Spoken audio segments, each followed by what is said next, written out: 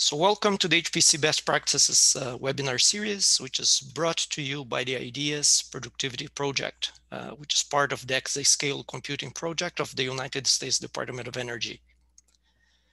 The series is a collaboration involving the computing facilities at Argonne, Oak Ridge, and Lawrence Berkeley National Laboratories. I'm Osni Marquez from Lawrence Berkeley, Ashley Barker from Oak Ridge, and I will be the hosts for today's webinar, Extreme Scale Scientific Software Stack, E4S. The webinar will be presented by Samir Shende and David Honegger Rogers. Samir has worked on the development of the Tau performance system, the program database toolkit PDT, the extreme scale scientific software E4S, and the HPC Linux distribution. His research interests include tools and techniques for performance instrumentation, measurement, analysis, runtime systems, HPC container runtimes, scientific software stacks, and compiler optimizations. He's a research associate professor at the director of the Performance Research Laboratory at the University of Oregon. David is team lead for the data science at scale team at Los Alamos National Laboratory. He focuses on iterative analysis tools that integrate design, scalable analytics, and principles of cognitive science to promote scientific discovery. Prior to work on large-scale data analysis, David worked at DreamWorks feature animation, writing and managing production software. He has degrees in computer science, architecture, and a Master of Fine Arts in writing for children. We have issued more than 200 tickets for this webinar, and all attendees have been muted. We'll be receiving questions through the Zoom chat and also the Google Doc. I'll paste those links in the chat. The webinar will have breaks so the speaker can respond to the questions that come in. With that, Samir, please. Thank you very much, Asni, and thank you for inviting me to give this webinar.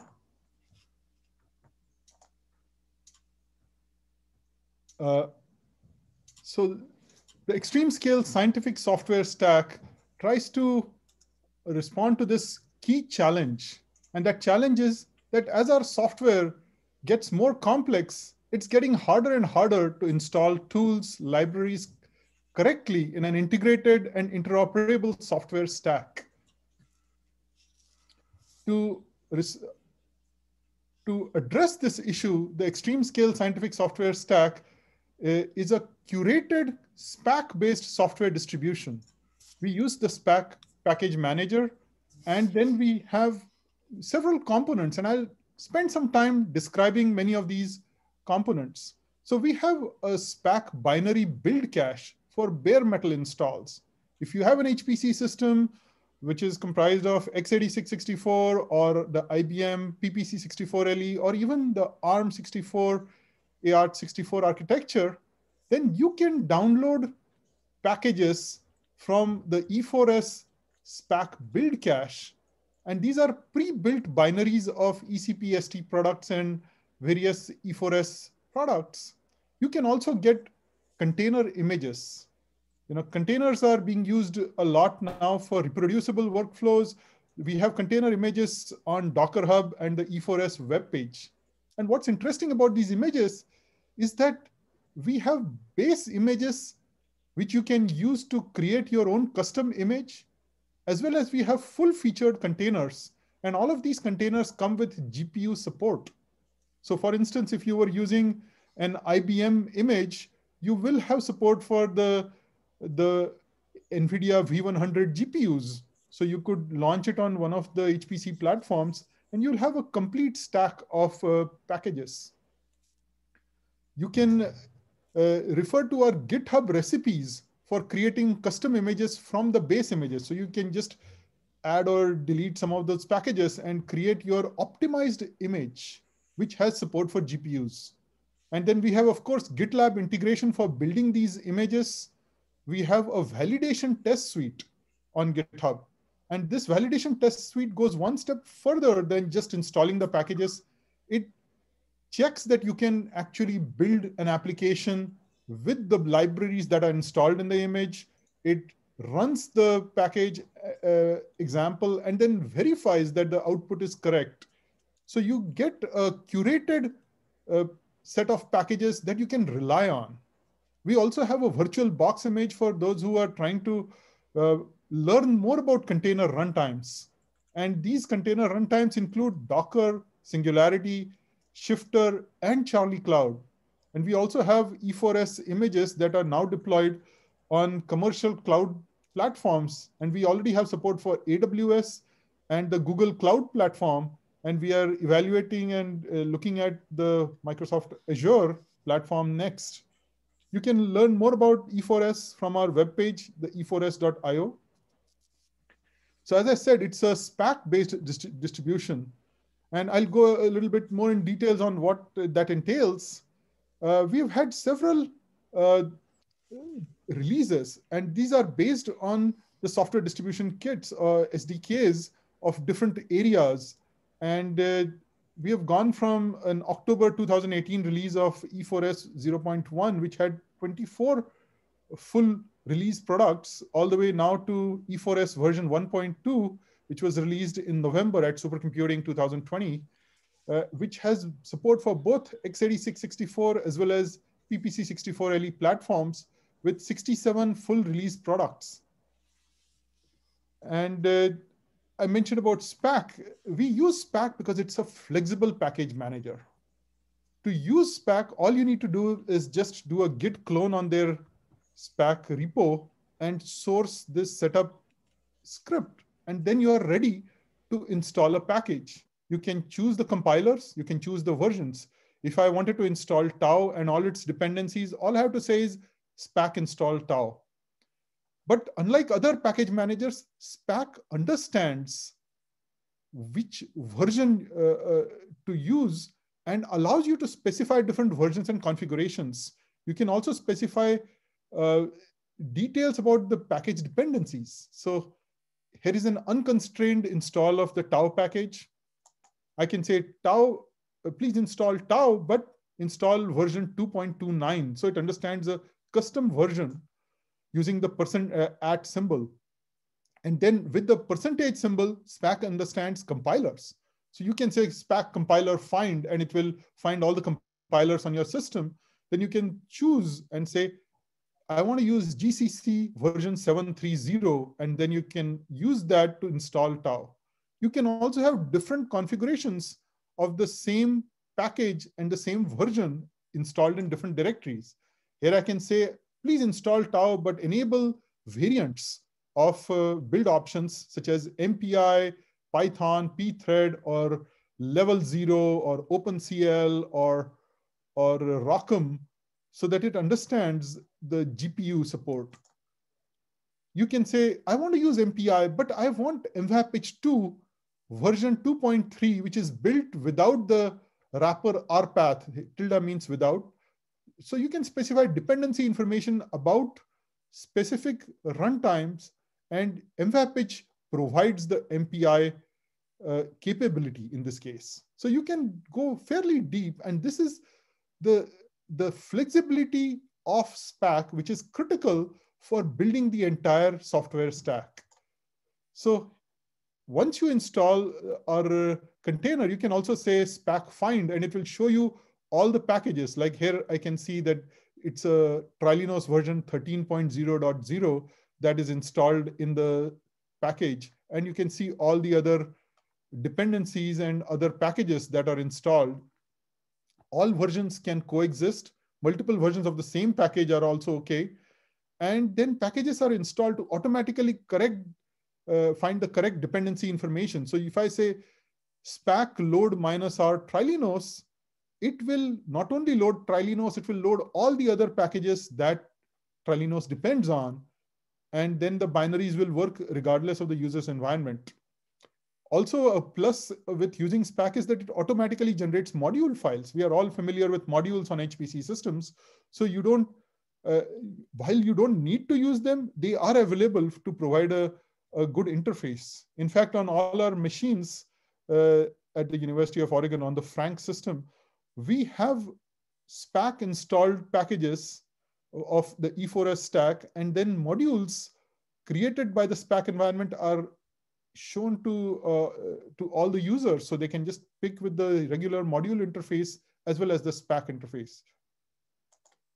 So Spack simplifies HPC software deployment for users, developers, cluster installations, and it is central to ECP's software strategy. If you have an ECP product, we strongly encourage you to use Spack to make it available to the broader HPC community.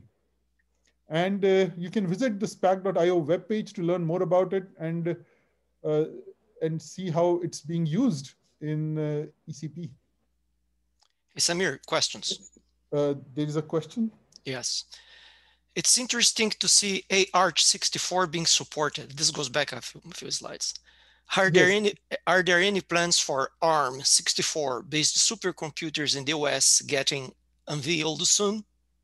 So, we already have a system at Sandia National Labs based on ARM64. And, our partners in Riken in Japan also have the Fugaku, the #1 HPC system on the top 500 list currently, which is based on the Fujitsu A64FX chip. So we want to make sure that E4S runs across a broad range of platforms, which includes x86-64 based systems, the IBM PPC64 LE based systems like the Summit and Sierra, as well as ARM64. And in the next few years, you will be seeing more and more images coming from the E4S project that support this. Even now, we do have support in E4S on images that are posted to Docker Hub, which support ARM64 as well as GPUs like the NVIDIA GPUs working with ARM64.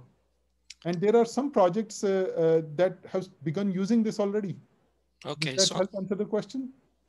Right, yeah. Another question. Which module infrastructure does Spack use? LMod or environment modules, or both? So both. It supports both, but most of the users prefer to use LMod, which is more recent. It's more robust. So if you have an environment modules-based system, you can use the Tickle-based configurations from Spack out of the box. All right, there are questions coming here. Samir, I don't. Okay, so a participant wrote, I don't see the list. I don't see the list of packages, things like BLAS and LAPACK. Do I miss that in the next slide? Okay, good. All right. So yeah, go on, Samir. There is another question being typed, but please continue. Okay, so here is the container image of E4S version 1.2. You can download it directly from Docker Hub by doing a Docker pull on this. It will know which platform to use, or you can download from here for x86-64 and PPC64 LE. And we support both CUDA and ROCm in the x86-64 version. Here is the list of packages that you were asking about. I mentioned earlier that we have 67 full products, and not only the E4S products, we also have support for AI and ML packages that support, for instance, TensorFlow 235 or PyTorch 1.8 or Horowad, which uses MPI with these frameworks. So we have a very strong AI ML set of packages that are available, and they support AMD ROCm as well as NVIDIA CUDA and multiple versions. We also have Kokkos in the image with support for AMD GPUs. So you can use it directly on a AMD system and use Kokkos to express parallelism inherent in your application. Here are examples of the packages that are there. In fact, yesterday we had a hackathon and we were showing how we use Raja with support for both CUDA as well as AMD GPUs on our systems. Here is the 67 packages for x86-64. You can see that they are in unique directories with the version numbers and a full list of packages, including, say, Sundials, Trilinos, Umpire. And this is for x86-64. Now, we also have Singularity containers. So you can just download a single image, and then it will have the different runtimes from the vendors. And this may be a good way for HPC system administrators to install a single file and provide access to all of the 67 packages and the AI stacks for a complete HPC system. And then all you have to do is say singularity exec on that file, and then you will have Spack in your path. You will have the AI ML packages in your path. And it's available for x86-64 right now, and also PPC64LE. And we also have, these images on Docker Hub. So if you go to Docker Hub to this site, you will see all the 67 products for the E4S, and you can see the different tags. We also have tags which are labeled by the date. And now we have, of course, 2020 with December tags and all. So we have a lot of these releases on the Docker Hub that you can download, and of course the curated main release of E4S. Here are the list of packages that are available for PPC64LE. As you can see, this list of PPC64LE all the way to 67 of these packages. And these slides will be available to you, so you can look at the details. And you can download this container of Singularity and just launch Singularity with this to run the image.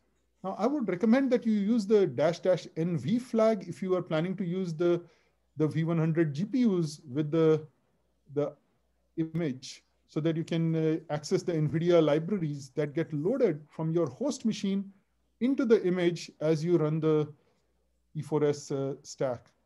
And here is an example. I say Singularity exec with the --NV flag, and then I say Python, and then I can load TensorFlow, PyTorch, CV2, Matplotlib, NumPy. I can even say TensorFlow test is the GPU available, and it will show me all the 4 GPUs like this.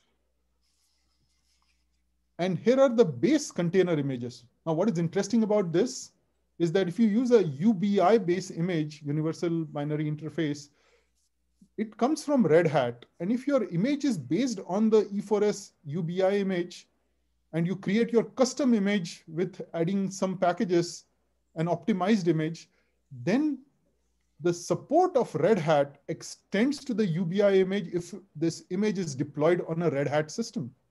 So most of our HPC centers do use Red Hat as the OS of choice. So the container and your applications do get the support of Red Hat in some way for the OS support extending to the containers if they are using the UBI base image.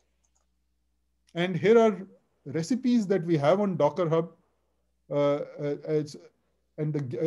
GitHub, where we have these container recipes for different OSs. And you can see how we can copy in a spack.yaml file and use the environment and install using the build cache. So we don't have to compile everything from the source code.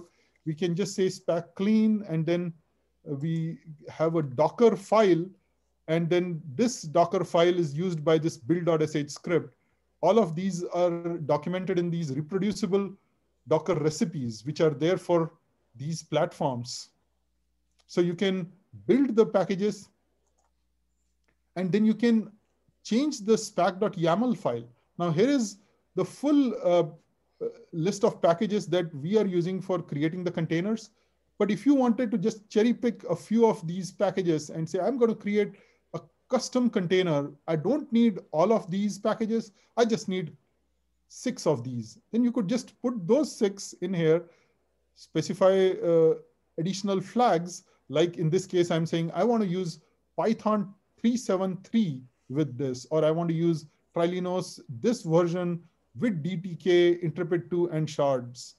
And then you can just build it by just launching it. So we have created most of the infrastructure you need. You just have to clone this repo, edit the file, and you are already on your way to building a custom container that you can then use for your optimized workflow. You can have a bare metal install as well. So if you don't want to create a container, you can use this recipe and just say spack-environment dot. It will pick the spack.yaml file and install the packages. So you can do an HPC bare metal install or use the Docker-based creation of the packages. So both modes are available. And to speed up the install of these packages, we have a build cache. Now we have tried to use different compiler versions which are commonly used in HPC workflows, like GCC 8.3.1, GCC 930, 750, and for different architectures. And we have created binaries so that you don't have to wait for all the dependencies to be built. And now we have on this build cache, the E4S build cache, we have over 27,000 Spack binaries for different architectures, for different operating systems like this. So you can choose whether you prefer Ubuntu or Red Hat or on one of these platforms, and pick this key, and you will be able to add the mirror to your Spack workflow and trust this public key, and you're on your way to creating a binary install of your package. This is used for ECP applications already. Here is an example from the WDM app where we say install this E4S.pub and trust it and add the E4S mirror and build it really fast. And David will later discuss how it's being used in the Pantheon project for the Pantheon workflows. Now, I mentioned earlier that it's a curated release. And one of the important things about a curated release is that we want to make sure that the packages that are installed work correctly. So we have some test cases, the validation test cases. And these sweep across all 67 packages after they are installed to validate that what was installed works correctly. And in these cases, we often rely on examples that are part of the test cases shipping with the package. And here is an example of Magma, where we have an example, we build it with MPI compilers, we'll run it and give a pass-fail indication for the validation test.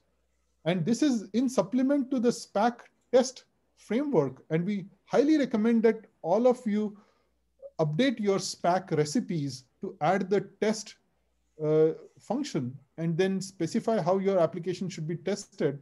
And in fact, the Spack test framework goes one step further, where it picks up the examples from the specific release of that package and does not need to rely on static examples like in the case of the E4S test suite. But with both of these things in play, it gives you greater confidence that the package was installed correctly and use that to create a full stack.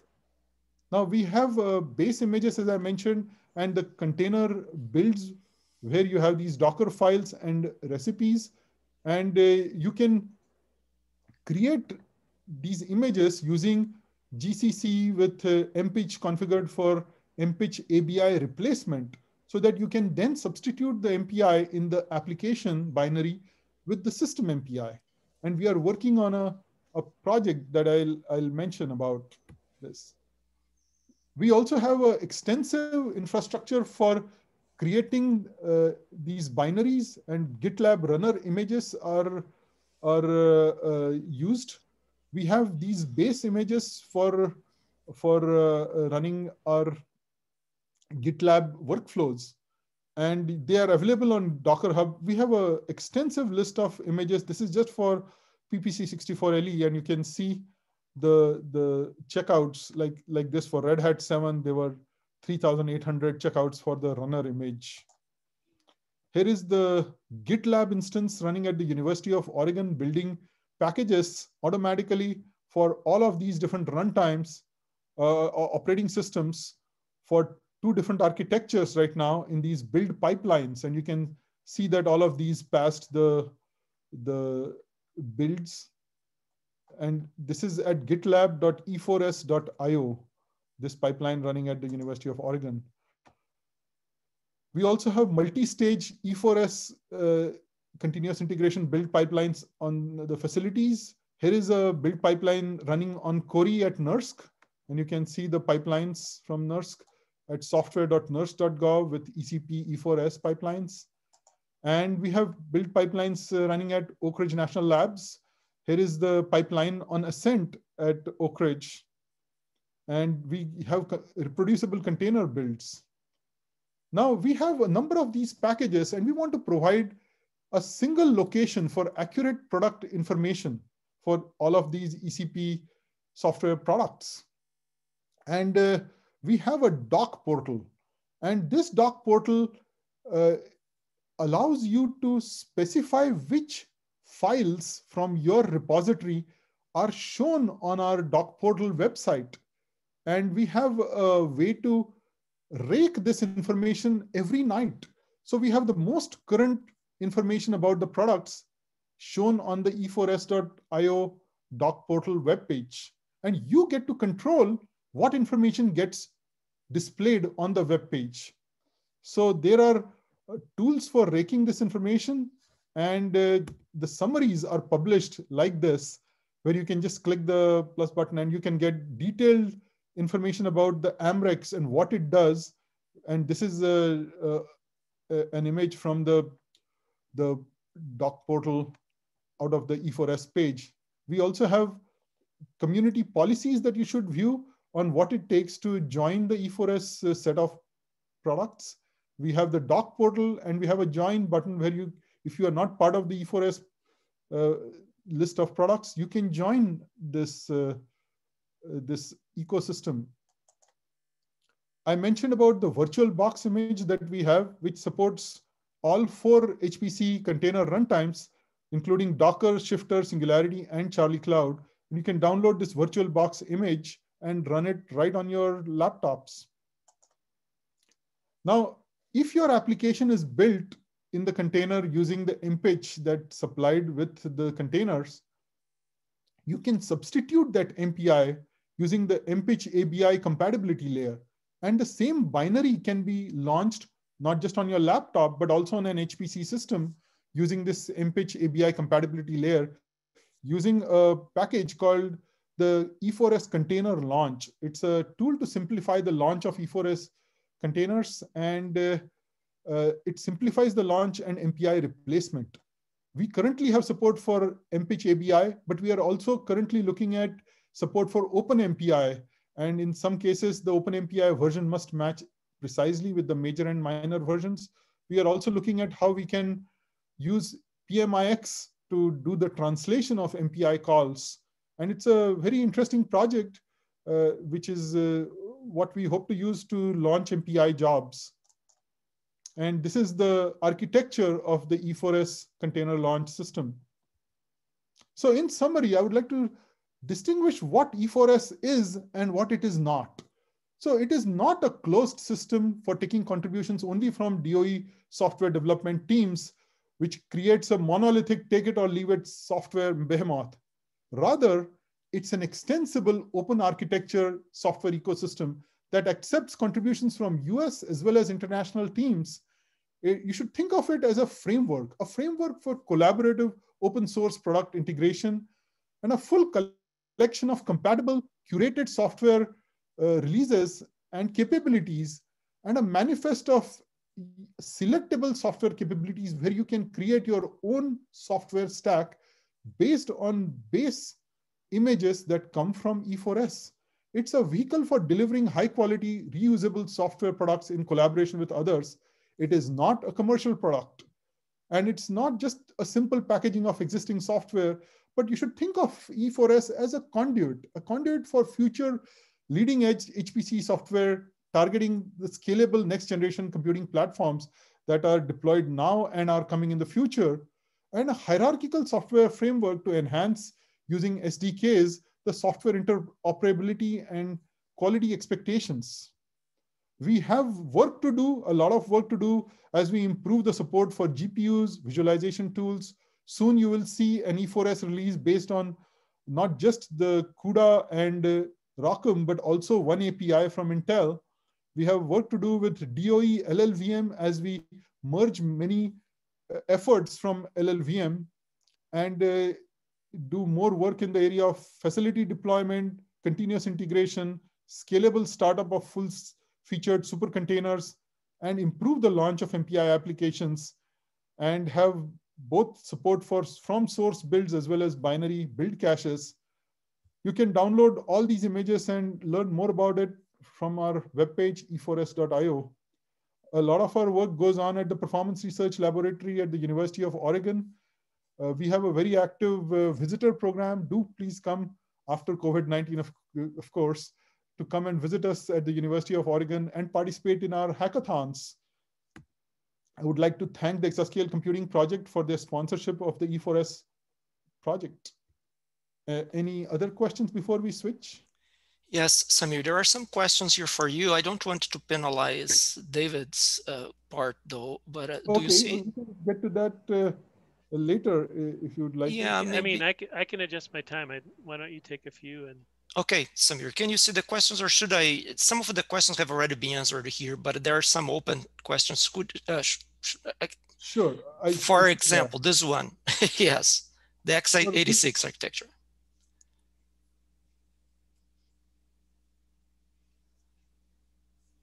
So we do have images made for x86-64 that should work for many different targets.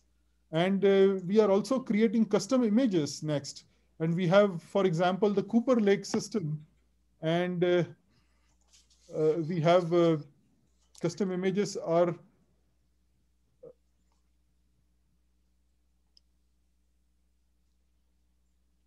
so we are targeting many different platforms.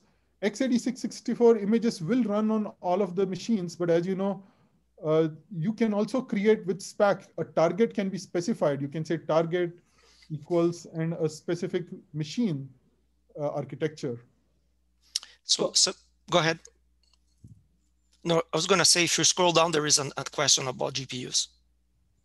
Yes. Are there any licensing issues which include CUDA runtime libraries in the E4S? No, there is. That's right. The CUDA runtime libraries can be freely redistributed. We also have support for ROCm, which is available through Spack or directly through our images. And our next release will have Intel One API and Intel compilers and Intel MPI with DPC++ as well. So you see, next, are there plans to, can Spack place the download container and go from there? In a shared environment, module cache, or must each user of a given module replicate the downloaded content in this own environment? So we have deployed E4S containers facility-wide. For example, with Shifter, you can have a single instance of E4S that can be shared across multiple users. They can all target the same E4S container while having their own files in their own file systems that are mounted within the image of the container as it is launched on the HPC backend nodes.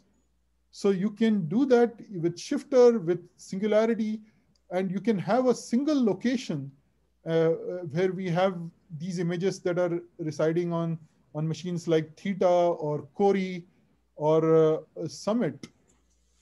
And of course, if you want to download it in your own area, you're free to do that. You can also create your own image with Singularity. You can point to a Docker Hub instance and say Singularity build with that Docker Hub repository and create your own download. You can tweak that image. You can add to it. You can create your own custom images like I showed. So are there plans to support Intel GPUs and other parts? Absolutely. And you should see that image. I already have an image here, and you can see there's a Singularity exec image. We'll be doing some more testing on this before we release it.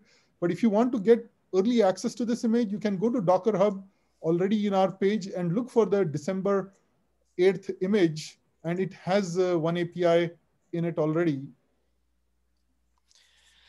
And how is Spack and other container different from VirtualBox? So, you know, with Spack is a package manager. Spack allows you to install packages. You can use VirtualBox to launch an image where you have a separate kernel running inside that image.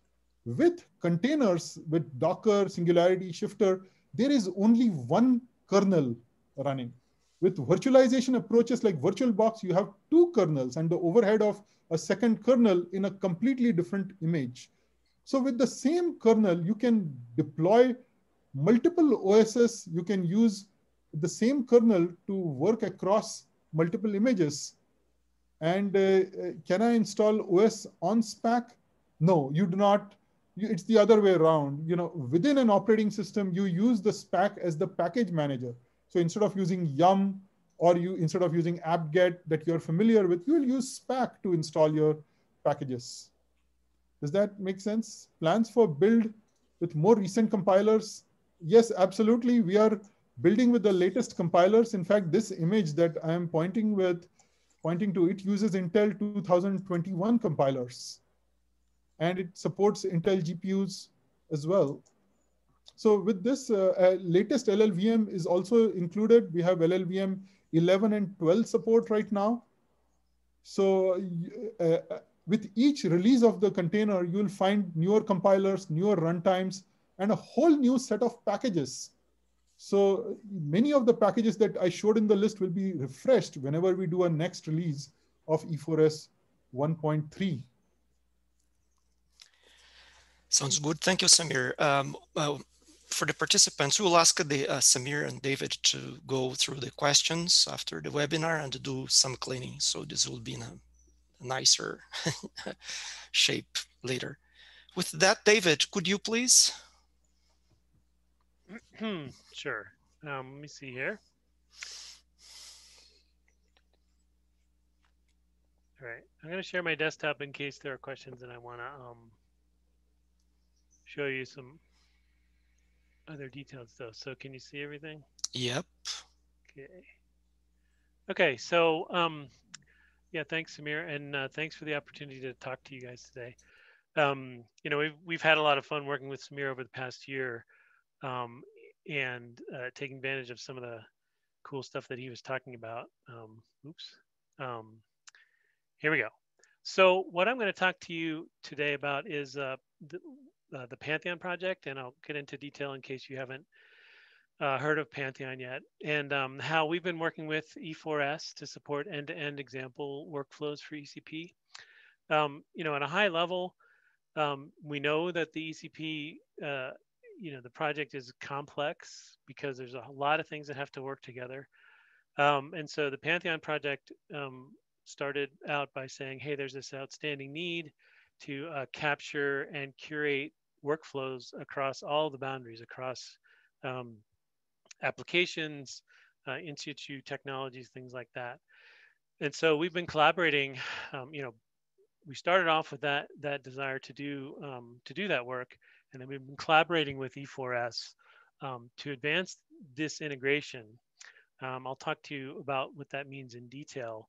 But basically, the high-level contributions of the work that we've been doing together are we have these curated end-to-end application in situ analysis examples. They can be run by people who have accounts on Summit, and there is a GitHub repository of these examples. And the real benefit that's happened for us is that from the Pantheon project perspective, because we've been using E4S and we've been using the cached builds, our integration speeds and our iteration speeds on these workflows has just been sped up just by orders of magnitude. In practice, we say, there's a 10x speed up if you're trying to build something from scratch, or that's the numbers that we get when we do timings. But in practice, it's actually, I would add another order of magnitude to that. If you've ever built anything by yourself, running your own build scripts and make scripts and things like that, when those things get optimized, that things speed up measurably. So, we've gone, it's hard to remember actually, but back in August, before we started really working with the E4S team, it might take us a day to build or rebuild an end-to-end workflow just to get the binaries in place before we could actually run it. And that was due to a number of problems, but basically, running out of allocation time for the build, just all kinds of issues that would run into. But basically now we can download and run with the E4S cache binaries in a matter of minutes, and it's just totally changed the face of the work that we've done. So also working with E4S has promoted progress for us on reproducibility and usability. So if we have a workflow and we want it to be reproducible, we've got to do things like isolate builds and target things to specific tasks and metrics. And because of the work that Samir described, we have a much better shot at reproducibility, even though these things are still very complex. In terms of usability, as I said, before when we would create one of these workflows from scratch, it could take hours to build these things and run them. And as I said, we've reduced that to a number of minutes. So practically speaking, it means that not only people on the team, but someone that we might direct to this and say, hey, take a look at that workflow, or if somebody wants to just experiment with this, it takes it from something that they can do in a matter of minutes to something that they might just give up on because it's just too complicated. So in terms of usability, this has been critical to what we're doing. Also, in terms of usability, we try to make these workflows as self-documenting as possible. So you can imagine if we have a workflow that spans across an application and an in-situ algorithm, just explaining that could be quite complex. And so just as a project, we've made these things as simple as we can with the idea that someone could download one of these workflows and start with the execute script. And I'll show you this in detail, but basically be able to work through kind of what the system is doing and what is needed to run one of these workflows just by looking at the code. Okay, so what is a Pantheon workflow? So the project vision was really just, as I said, these things are complex if you want to integrate across project boundaries. So what we wanted to do is provide a place that you might record a milestone. Say if you had something that you'd done for a project and you wanted to say, hey, this worked and I want to retain it. There's examples here. So if you can say, hey, how does one run a NICS simulation to do a sampling and create a cinema database? Well, there might be an example of that in the Pantheon project. And also just reproducibility. So if somebody's starting and they want to do some research into maybe an analysis technique for something like NICS or SW4, there might be an example that someone could start with. So those are the reasons that we wanted to do this project. I'll note that we do have states for these workflows, and you can imagine that you might want to release something and say to people, hey, this is a workflow that is an example. It works pretty well. I'm not going to guarantee you that it's going to run a year from now, but I'm recording this example so you could take a look at it if you wanted to learn from it. And then you could have all the way to something like, hey, we will guarantee that this is going to work for you on this platform and under these conditions, and we're going to do what it takes to keep that in a release mode. And that's a very different that's a very different kind of release. So we have within the project these notions of states of kind of what you're willing to release out in the world, so people know what to expect from it. There is a repository for examples specifically with E4S integration, and this is the URL for it. I'm going to go through some of the examples of end-to-end pipelines that we have so that you can kind of see exactly what's out there. Okay. These things are actually pretty easy to run. Once you download the repository, it's really just a matter of cloning the submodules, filling out a few variables so that, for example, the script will know where you want to, where you consider to be a working directory, and then what your compute allocation is and things like that. So we don't keep any of that kind of information in this kind of script. But once you've done that, you just execute it, and depending on your settings, it's either going to pull down the E4S binaries caches or build something from scratch, and then it'll run an example, wait for that to complete, do some post-processing, and then do some validation. So it's pretty straightforward. Okay, so what are the workflows of interest to us? So from an ECP perspective and also from a project perspective, we're interested in workflows that cross product boundaries. So something, like I said, that would take an application, run some kind of in situ analysis on it, run the simulation itself, get some results, and maybe do a post-processing analysis as well. There's plenty of test cases that can be embodied in things like this. You know, I want to do this kind of sampling on this application, and I want to see if the results match up with something. You know, you can imagine a whole bunch of things. And then some things that embody tasks. For example, in the case that I'll show you today, we want to create some cinema databases as output so that we can look at things quickly using images. So those are the kinds of things that we do. Because of the scope of the project, we've been focusing on post-processing visualization with cinema, and I'll show you that really quickly. I think this is, I guess the one thing here is that because of the end-to-end nature of what we've done, you know, we do run into things that that other projects might not. We ran into a rendering artifact in Ascent that reported to the team that they were already aware of it, but it's now fixed. There's a Spack feature request that we're an advocate for, which is being able to actually pull specific commits of repositories, and this would help us to do things like lock down the right kind of versions that we'd like. And there's also a runtime error that we've been that we were instrumental in kind of uncovering that's still under review, and we don't know exactly what the resolution of that. But the point is that because you run things across boundaries, you're able to you run into things that you wouldn't if you're just kind of staying within your own project. So for those of you who don't know what Cinema is an ECP project, which is a type of output and a way of exploring artifacts from extreme scale scientific data. It fits into this overall you know, in situ analysis diagram we have for ECP, where applications can hook up to a bunch of capabilities, output different kinds of artifacts, and then look at them with different tools. In particular, if you haven't heard of Cinema before, it's part of an integrated workflow where you can extract artifacts from extreme scale data, scientific data.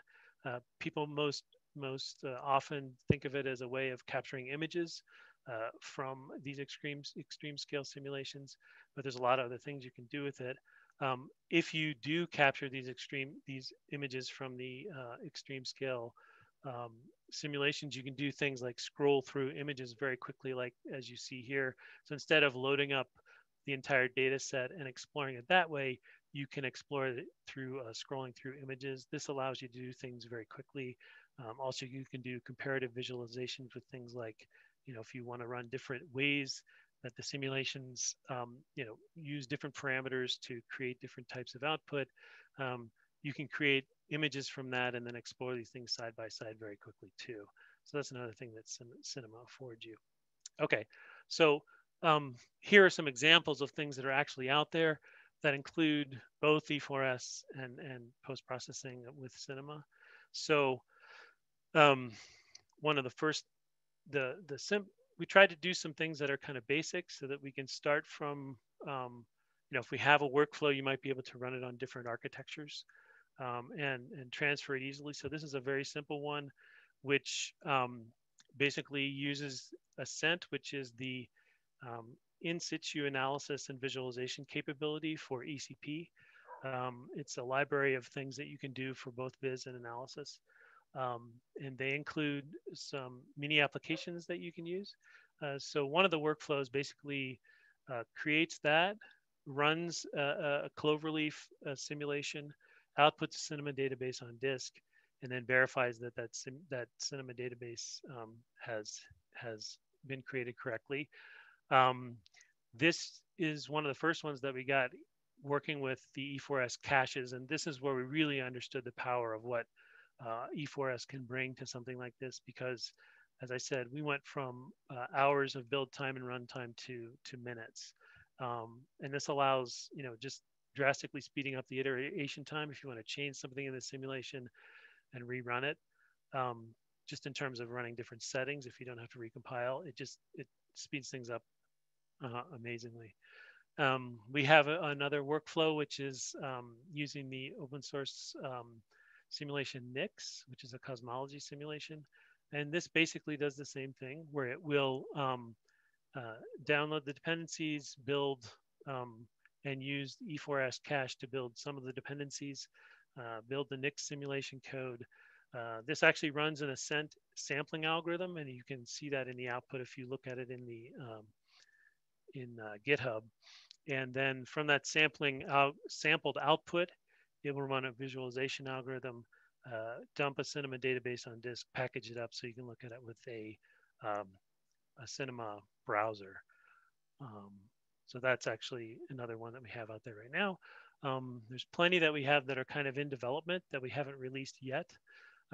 This one is the same kind of NICs, or it has the same components, but instead of, but actually takes advantage of CUDA in order to do things on the GPU. So that's an example out there as well. We have worked with SW4 to do basically the same kind of output, except this does run a Cinema algorithm on the database. The thing that this adds is that once the images are on disk, you can look at the output in image space and do feature detection and things like that, regardless of the scientific domain. So this workflow actually does that, and then runs, installs a Cinema viewer so that you can look at the results. Okay. All right, so that's really quick. I think I'm leaving time for questions, but you can contact me if you have more questions about the work we've done either with E4S or what Pantheon's all about. Either contact me directly or Pantheon at LANL. And again, it's been really, for us, working with E4S has taken kind of the work that we want to do in reproducible workflows for ECP from kind of this thing that only the team can work on, and we have to, hand just monitor everything so that it actually works. Integrating E4S and the caches has really pulled it into something that, like, we can say, you can run this and other people can participate in it. It's been fantastic for the work that we've done.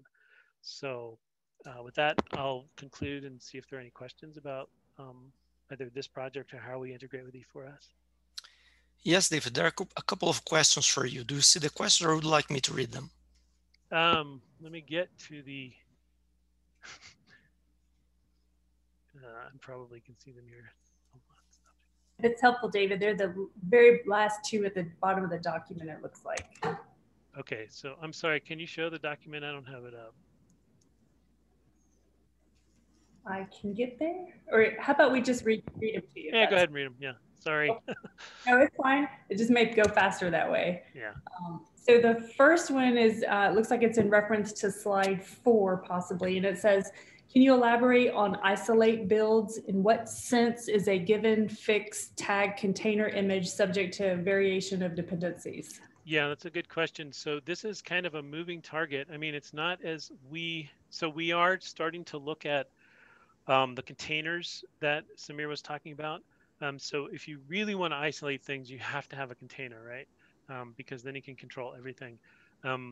We are kind of, in the Spack sense, we're saying, here are the dependencies that we know about. And so if Ascent, for example, is something that we depend on. So whatever Ascent has codified in their Spack builds is kind of what we can pin, right? So anything that's kind of outside that, I don't know, if say we're working on, we've really targeted Summit just because of the scope for ECP. So, we are dependent on if Summit suddenly says this compiler is not available, then, that's not going to work. But most of that stuff is actually captured in the Spack, packages for the dependent things that we're using. Before we started using E4S and Spack, we were limited to our own makefiles, which, good luck pinning things then. So we are, because of the scope, I would say we're subject to what I would say is a reasonable window of working on Summit. Now we are trying to move to the container model, which will allow us to just completely control everything. So I hope that answers that question. And we do actually tag, we can tag specific versions of, say, Ascent or NICs or things like that. And we do that. If an application has a Spack build, it's much easier, but sometimes they don't have Spack builds. So for example, in the NICs example that I showed you, we actually pull a specific commit outside of Spack But we know exactly that that commit is going to work relative to the other things we have there. Okay, so I hope that answers that question. And then should I go to the next one? Yeah. Okay, so yeah, is Pantheon considered a CI/CD suite?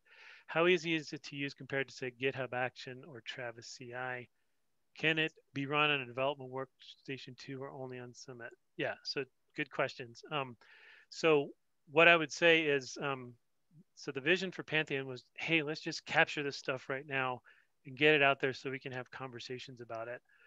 So now we have examples where we can say, hey, here's the end-to-end workflow that does something. So our big vision was just to get that kind of that product out there, capture the knowledge, capture the examples.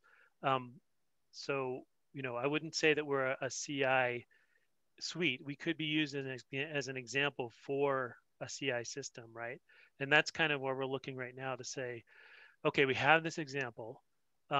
What do people find useful? What things could we test? What metrics could we capture so that maybe you could put it into a CI system and say, here's a complex example that we want to be kind of chug away every day or something like that. So I'd say we're an example for a CI system. And I think that answers the Travis question as well, because although we have been trying to, we have been looking at, could we run our examples through Travis CI? And probably we could. There would be some things that we couldn't explore, such as job submission systems and things like that. And then the question, can Pantheon be run in a development workstation or only on Summit? So at the moment, we are targeting Summit. And that would be the answer to that. It's really, now, having said that, I would argue that you could take the workflow, and because it captures a set of information, which is how does something work together to take the application, the in situ algorithms and the output, how do those work together? If you wanted to do it on your own workstation, you might have a shot. But there are limitations such as the type of shell, things like that, which really are biased towards Summit. The reason for that is, I mentioned usability and readability and understandability. Usability, these systems that are run everywhere have, in my opinion, they tend to have such a complicated shell structure that unless you're an expert, it's hard to go in and look at those scripts and see what's happening. Because we're targeting a specific thing, you can actually read them, because there's not a lot of, if you understand shell programming, there's some variables and things, but there's not a lot of complex substitutions and things like that to run on all systems. So although you can't take it today and run it on your own workstation, I would argue that it can serve as a documentation of what you would do if you wanted to run it on your own system. So I think that's the answer to that question. Anything else? No, I think we have covered everything here. So again, to the participants, we'll ask the presenters to go through the Q&A and do some cleaning there. Thank you, Samir and David, for your presenting today in this webinar series. I'll take the opportunity here to share my screen.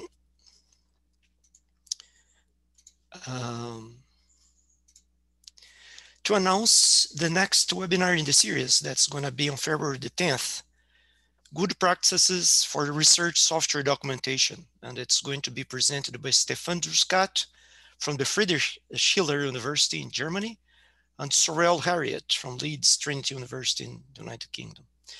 So we'd like to improve this series. Please give us feedback. There's this link to the survey for today's webinar. The slides and recording will be available in the next few days, and those two addresses that you see there. We'll be sending an email to folks who registered for this webinar. The email will contain those links and other information. So thank you very much. Thank you again, Samir and David. Thank you all for joining us today, and I hope to see you in February. Ashley, anything you would like to add? I'd like to add that we have a bi-weekly office hours on Zoom. If you have any questions on E4S or Spack, please, you're welcome to join us. Thank you. Hey, Samir, how would they access that? Is that something you could put in the chat or in the Google Doc, the Q&A, just as the final.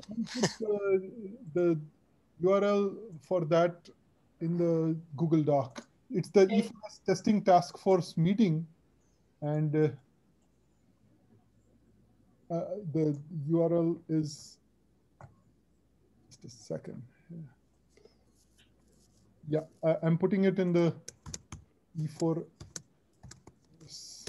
testing task force URL.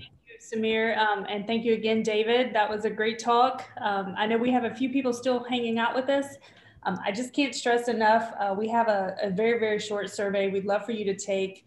We're looking for feedback on this series, looking for additional topics that might be on your mind. So we would like to collect feedback about this particular event, but as well as, kind of what you would like to see in the future. Those survey results are important to the people who pay us to do this. And so that's also another good reason to do that, so that we can keep this series, progressing. And just again, thank you, Samir and David, wonderful talk. And we appreciate whoever diligently was answering all those questions in the document. You did a great job. Thanks. And I've put the URL for the Zoom for the E4S Zoom meeting, which is held every 2 weeks. Thank you, Samir. Thanks. Bye. Thank you. Bye, everyone. Happy